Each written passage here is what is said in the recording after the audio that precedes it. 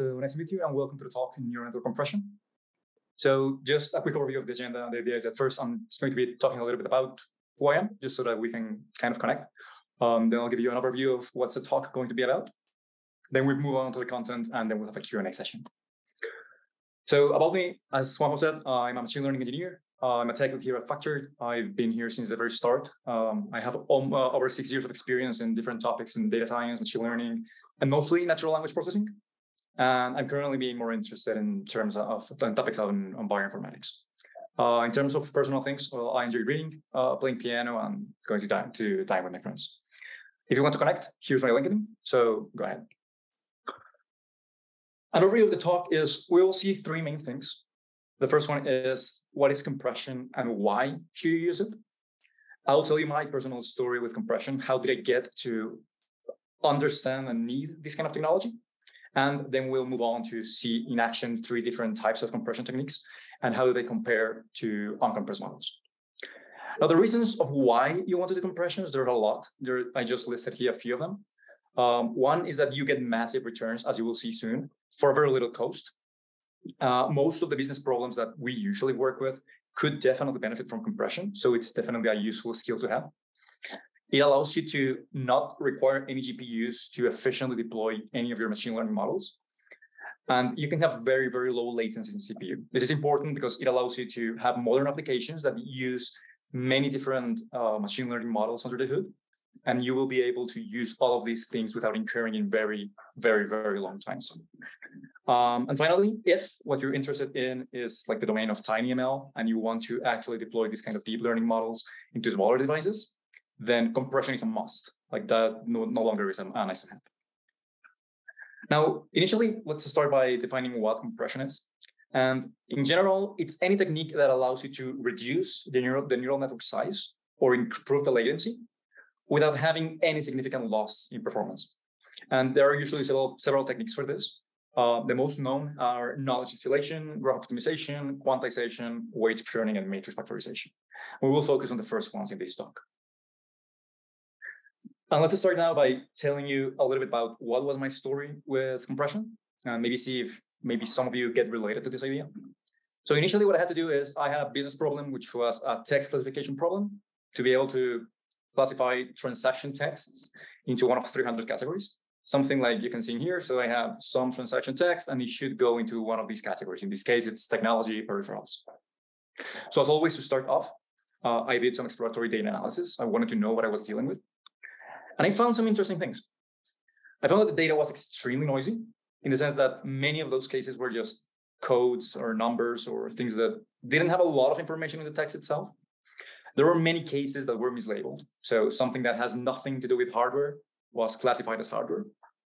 And also there were multiple languages. So not only English, also Spanish, Italian, German, and many more. So the conclusion of this EDA was, okay, doesn't look like traditional ML, like some kind of natural language processing with machine learning model is going to work very well. So we'll probably have to move on to some of the transformer-based models. And that's what I did. I tried many different architectures, many different training tricks.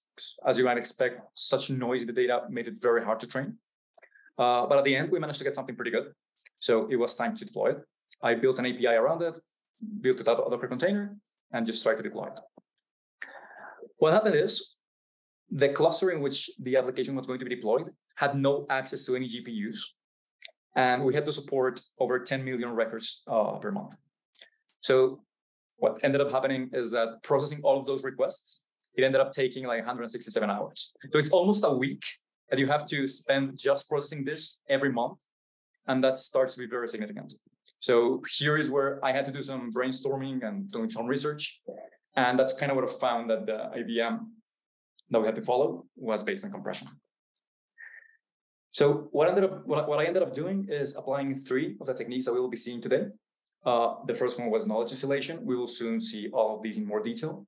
I exported the graph to Onyx and then applied dynamic quantization. And all of these things managed to reduce the processing time down from 167 hours down to 8 hours without losing any accuracy at all.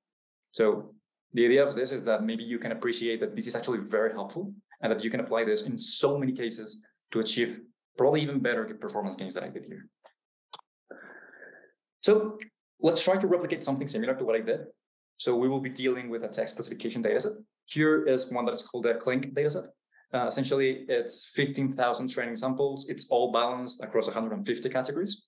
And it has things like this. It's an intent detection dataset. So the idea is that I give you some text, and it has some category associated to it. So we have for translation, we have for change in insurance, we have to improve credit score, in total 150 categories. So it's basically a text classification problem with many of these things. What we want to see is what happens when we use a default model for this, and then what happens as we start applying some of these techniques. So let's start off by using a BERT model that was fine-tuned in this Clink dataset. We will use this as our baseline, against which we will compare all of the other models that we will be compressing. So the statistics in these are, it manages to get an accuracy of 87%, a total size of 418 megabytes, and a latency of about 60 milliseconds. Now, before we move on, I want to invite some of you to just think about, follow your intuition. How small do you think we can get without losing accuracy? What do you think we can get to be the final result in size? And what will be the final latency? And then as we move on, you can compare that to what your initial guesses were. So the first technique that we'll be analyzing here is something that is called knowledge distillation. And before we get into the math and stuff like this, I want you to try to grasp the intuition behind it. And the idea is that in traditional learning, when you're just giving it the model, the samples and the correct label, you're only telling it if the answer it predicts is right or wrong. So that kind of misses the point in the sense of there's not much information contained in it. Like you only have that category itself. However, if we also train a model to replicate the output distribution of a larger model, then there's additional information that the model can use. And intuitively, this is kind of teaching the model, the smaller model, the way of how the larger model thinks or the thought process behind it. But the general idea in distillation is that you're going to be transferring this knowledge from a large model that can have hundreds of millions of parameters, hopefully to a significantly smaller model that has a fraction of those parameters. And the general idea is that simply what you do is instead of only optimizing for the categorical cross entropy as you will traditionally do in a text classification problem, you also add a component that is some sort of similarity metric between the output distributions of the student and the output distributions of the teacher. And you basically just weight them. When we apply this to our case, we are going to be distilling the BERT-based model into a smaller distilled BERT model. And we managed to get the following results. First, accuracy unchanged. You might even see a small increase in accuracy. This is explained because the model has less parameters and therefore is less prone to overfitting. We managed also to cut down the size by 63%. And it's almost twice as fast. So you can see the comparison here. Just by applying this first technique, which you have access to the code, it's the link is here in the slides, so you can access it freely and use it in your own problems. But by just applying this one technique, we have already managed to drop down the latency to half. Okay. So let's do a quick recap of what knowledge distillation is.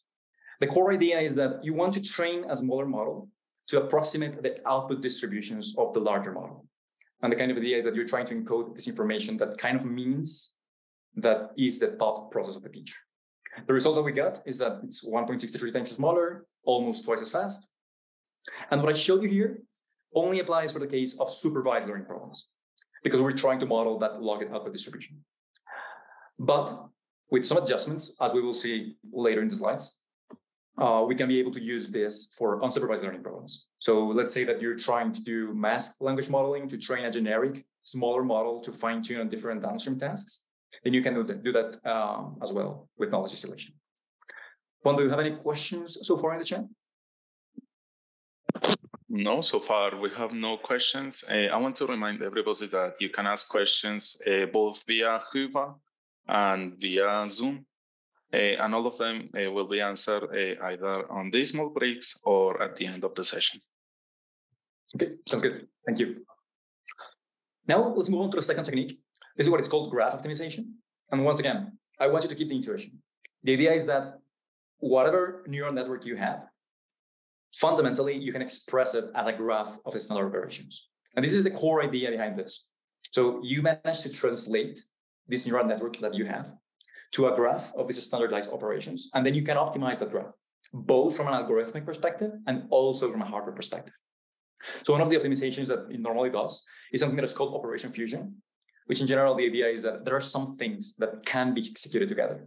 So for instance, if you're doing a matrix multiplication and then applying an activation function on top of it, usually what you would do if you weren't optimizing the graph is that you will just be loading and unloading from the GPU every time you want to do that. And that kind of slows things down a little bit. What this does is basically just pack them together, execute them together, and this manages to get some nice optimizations.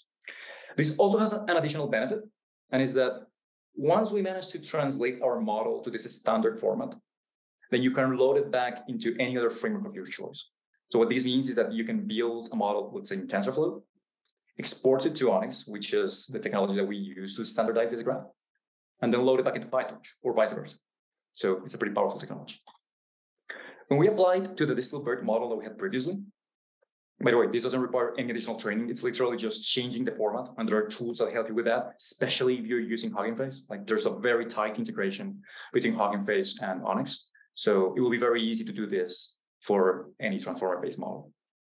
In here, we managed to get the exact same accuracy, exact same size, but we managed to significantly increase the performance. Now we have a model that is 7 times faster than the original one. So we're doing pretty well. Once again, the intuition behind this is we want to transform this neural network into a graph of standard operations and then optimize them. Notice that whatever you do, for this case of graph optimization, the gains that you will get are highly dependent on the hardware you get. So if you're going to be trying this on your own models in the future, just be aware that you might get better performance or worse performance, but at the end of the day, you will get gains with respect to your original model. Now, the final technique that we're going to be discussing is quantization. And once again, the intuition in here is that multiplying integers is so much easier, both for humans and also for machines, than multiplying floats. So the core idea here is, what if, instead of just running these matrix multiplications as floats, we try somehow to convert those numbers to integers, do the matrix multiplication with integers, and then convert back to float. Will we lose a lot doing this? That's the general idea behind quantization, and it turns out that you really don't in most cases. So it's a very powerful technique, because if you manage to quantize these models, and the quantization here basically means going from float to integer, it's not only much faster thanks to the speedups that you get in the matrix multiplication, but it's also a more compact modeling disk, because now some of those weights that you were originally representing as floats, they can now be represented as integers. When we apply this to our model, we managed to see that we get a total of 3 times a smaller model with respect to the original one, and now 10 times as fast. As you can see in the plot on the right, we have in blue our base model, and then in yellow, our first model that was applied knowledge distillation on. Then when we apply the graph optimization with the green one, and finally, when we apply the quantization, we get the red one. Some of you might wonder, why do you see some kind of a small accuracy boosting here? And there's an explanation behind it, and it's basically that coincidentally, by doing this quantization, you manage to classify better some of those observations or some of those samples that were very close to the decision boundaries. So this is not always the case. Like, you shouldn't expect that when you quantize a model, you will get a performance gain in terms of accuracy. You will definitely gain performances in terms of size and latency, but not necessarily in accuracy. This is just a coincidence in this case. And once again, if we recap what quantization is the general idea is to convert float to integer, do the matrix multiplication with integers, and then convert back to float.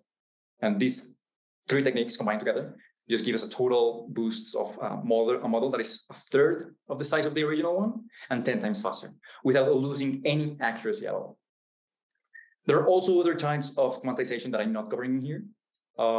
There are 2 main ones. One is called static quantization. It's faster, so you would get an even faster inference, but it requires additional data to kind of fine-tune this to the static quantization. And the last one is what is called quantization-aware training.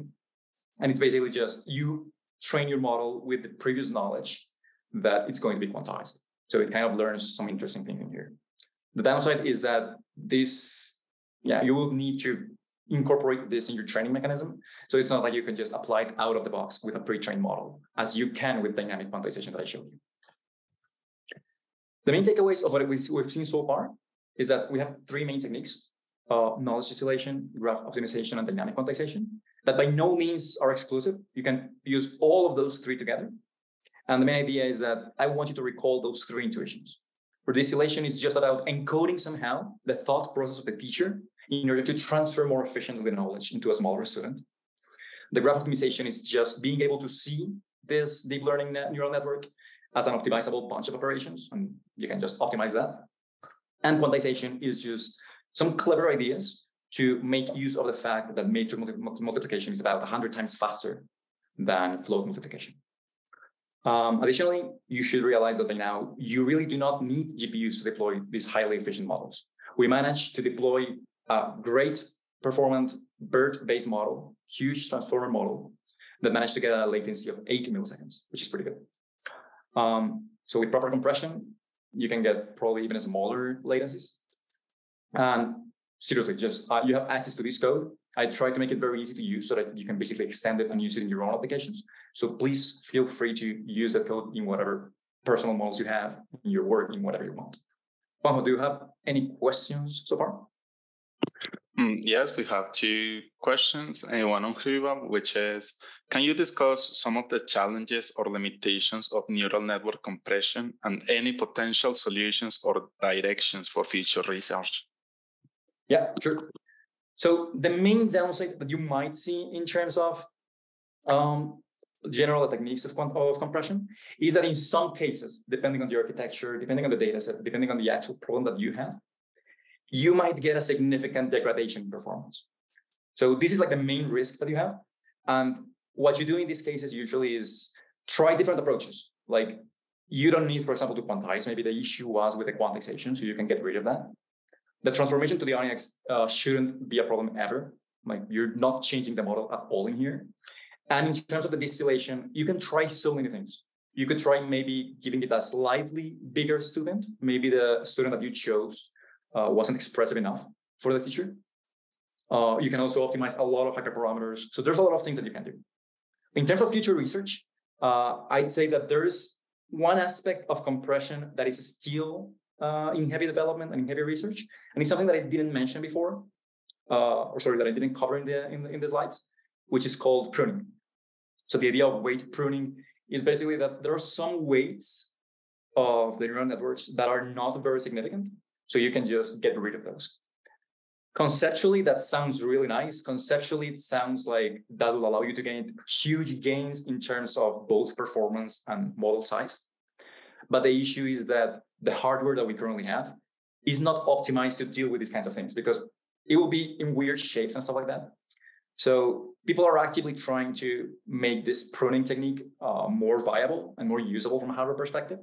But in general, is that, I think that the next research direction is to build on top of that new compression technique, which will allow you to make smaller models.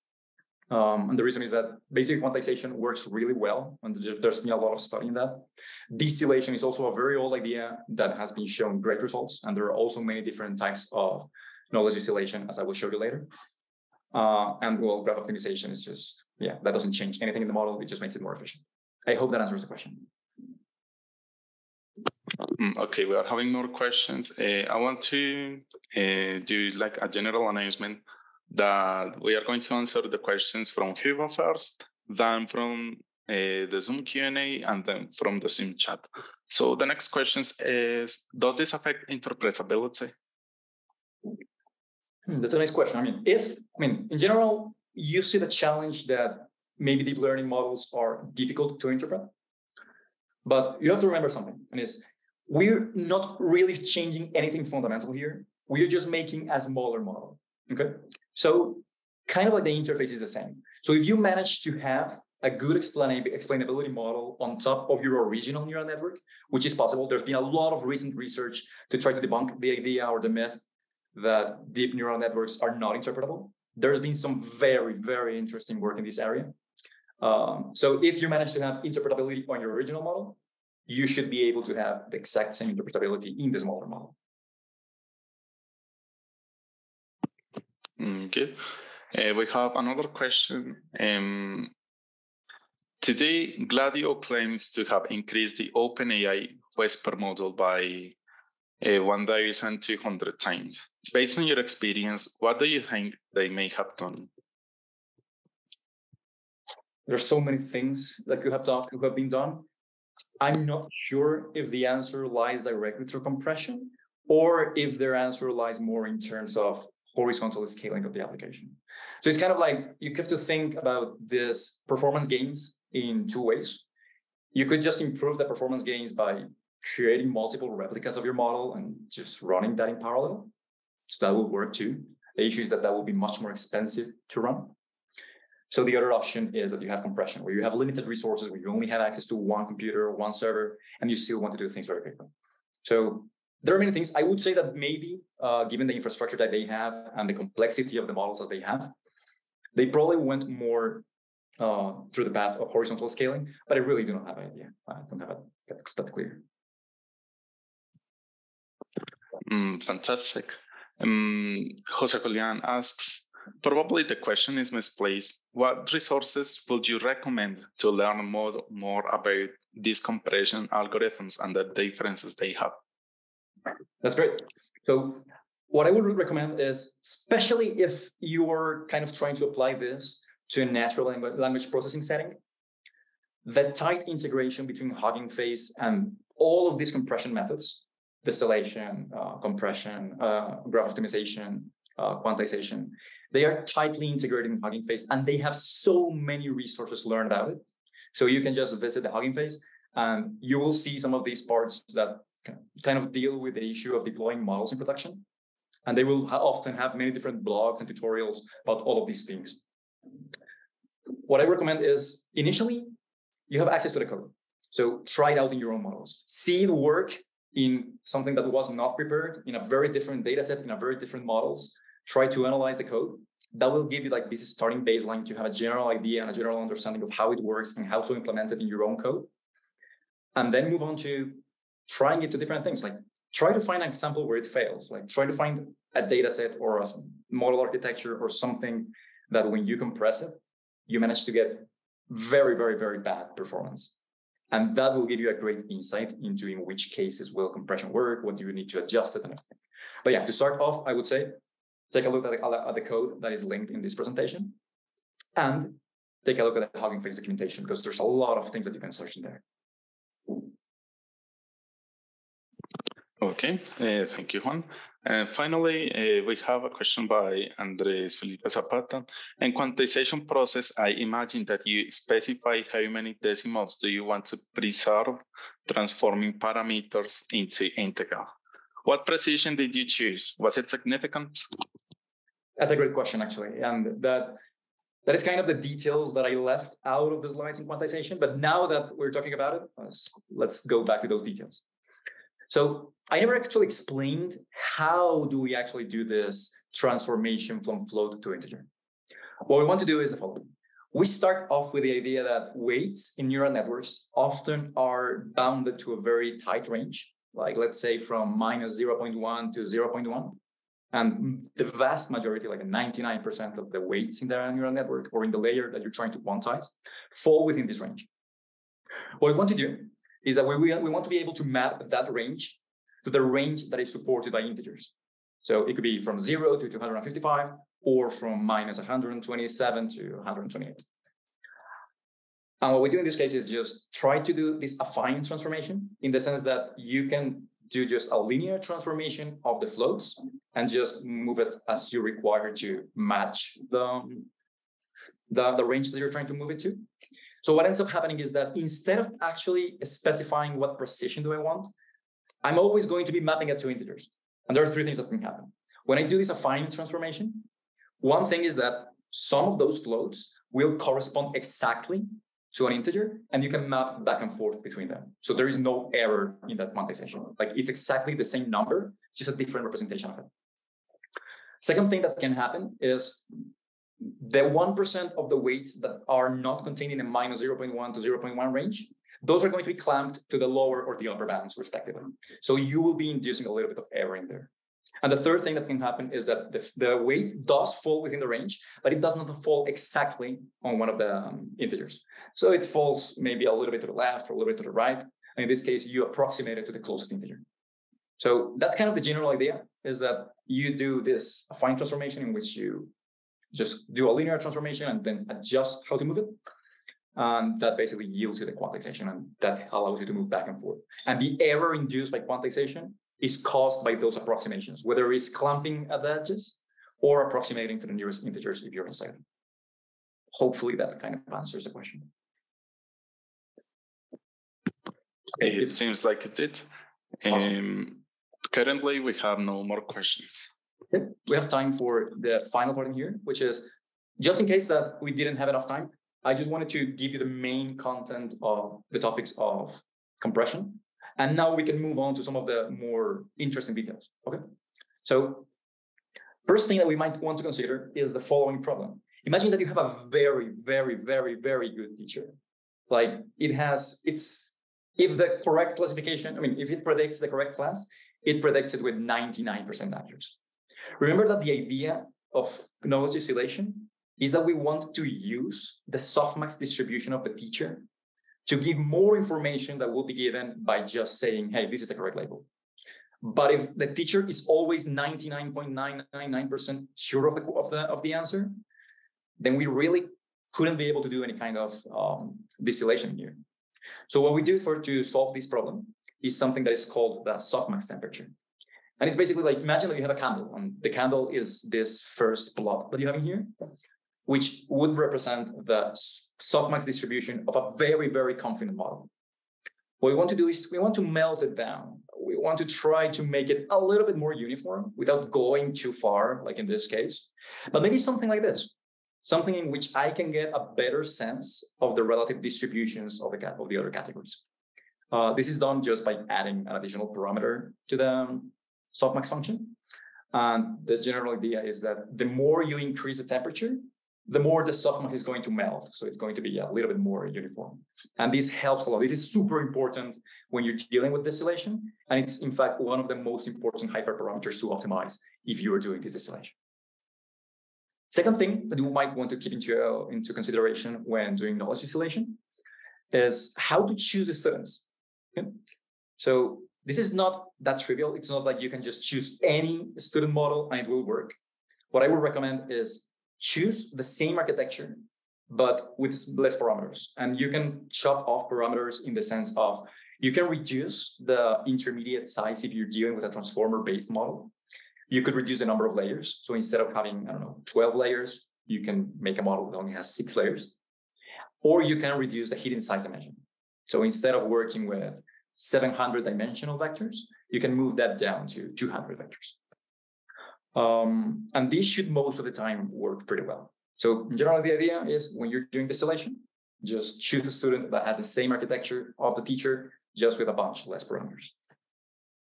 And finally, what I told you earlier about what I showed you in the terms of knowledge distillation only applied to supervised learning. But what happens if you want to do this for unsupervised learning? Like you want to train a distilled generic model, like that you can fine tune later to different tasks. The general idea is basically the same. You still have a base loss function, which in this case, you will change the categorical cross entropy for a masked language modeling loss in the case of natural language processing. And instead of comparing the softmax distributions of the outputs of the teacher and the student, what you want to do is compare the intermediate representations of the teacher and the student. So I don't know, you get some of those layers, some of the last layers representation. That's a vector in 700 dimensions. And what you want to do is try to minimize the distance between the vector that is produced by the teacher and the vector that is produced by the student. So this in general has the same effect of distilling the knowledge, but in an unsupervised way. And there are many, many, many more ways to do distillation. Down here is a paper that explores a survey of it. So in case that you're curious to learn more about distillation, go ahead and take a look at the survey. It's pretty good. And that's all I had. I don't know if there are any additional questions. We have a question. Do you have any thoughts on compression for LLMs like GPT-3 and text completion tasks as opposed to classification tasks? Well, I guess that, first of all, regarding the large language models, at the end of the day, ChatGPT and GPT-3 and all of these models are the same thing that we saw in here, just maybe a little bit bigger or with a little bit of adjustments in the architecture. But they're, at the end of the day, just transformer-based models. But it's tricky because when you're dealing with language modeling, you do require very high capacity. So you require a lot of parameters to try to understand the different semantics and syntax and stuff like this. So I haven't tried this directly in the context of, let's say, text generation. But it's something that we can definitely do. Like, you can go ahead and pick up you can use GPT-3 if you have enough memory to train it or to fine tune the distillation on. Or you can just go ahead and use one of the BERT-based models, which you can also use for language generation, for text completion, and try to apply these techniques and see if you can get the same results of text generation with the distilled model. I'm kind of skeptical, but I haven't tried it, so anything can happen. This is deep learning, so anything can happen. So I would invite you to try it out, and if it works, just let me know. Like, that would be interesting. I think that it wouldn't work too well because then probably all of these huge language models would already be distilled, compressed, and optimized. And you don't really see that. You see that they are huge, huge, huge models. But I think that it's definitely worth a shot. All right. Thank you, Juan. We have another question from Mateo. How sensitive is the knowledge distillation protocol to catastrophic forgetting of the student model? You're really not inducing any catastrophic forgetting in the student because the student is going to be initialized from scratch. So, well, it can be initialized from a pre-trained thing, but what you want to do is that you want the student to learn essentially the same parameters or the same logic of the teacher, but in a much more efficient representation. So it's not like you're going to be losing the previous knowledge that the student had because you're just going to be replacing it all anyways.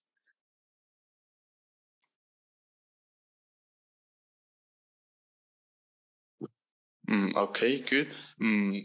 I do not see any other questions on any of the platforms. So I think that means that everything is clear. Thank you very much, Juan, for this talk. This was a really interesting topic. Thank you for sharing it with us. On the chat, I share the agenda for the event. Be sure to check it out to attend any other talk that catches your eye, that interests you. And goodbye, everybody. I hope to see you next time. Goodbye, everyone. Thank you.